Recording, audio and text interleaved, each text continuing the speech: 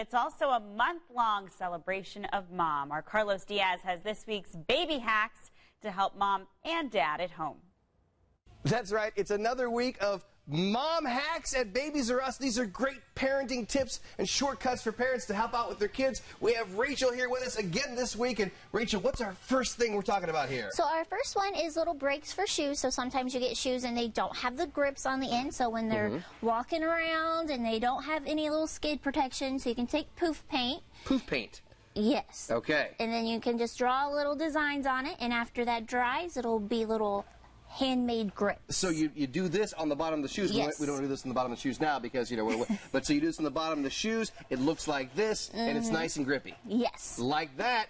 So what do I do with these Super Beads gel pack? What is this? So this is going to be a crib warmer hack. What you do is you put the pack in the microwave and you get it to warm, not hot, and put it in where the crib where baby sleeps, and then take it out when you're putting baby in. That way it's nice and warm because the air conditioners are going now, so cribs might be a little cool. Yep.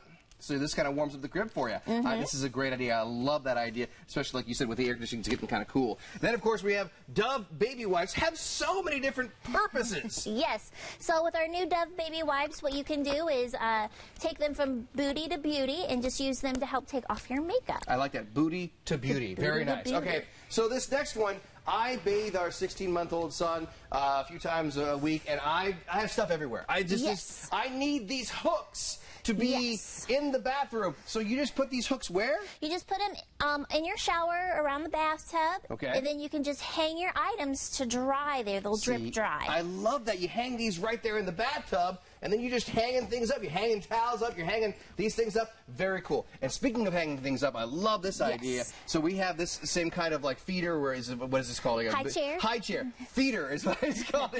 So the baby's in the high chair, but then you're like, oh my gosh, where's my bib? Boom, it's right here on back. How are we doing this? So you just take a piece of Velcro, and you don't need both sides. You just need the little rough side here, and then you can just attach the bib right to it. So when there's messes, it's just right there, easy for pickup. You always have it on the back, and like she said, it's just the rough side is stuck right there, and then the cloth side of the bib goes right on there. Like, these are amazing mom hacks. I love this segment. Oh, but it's over. Back to you.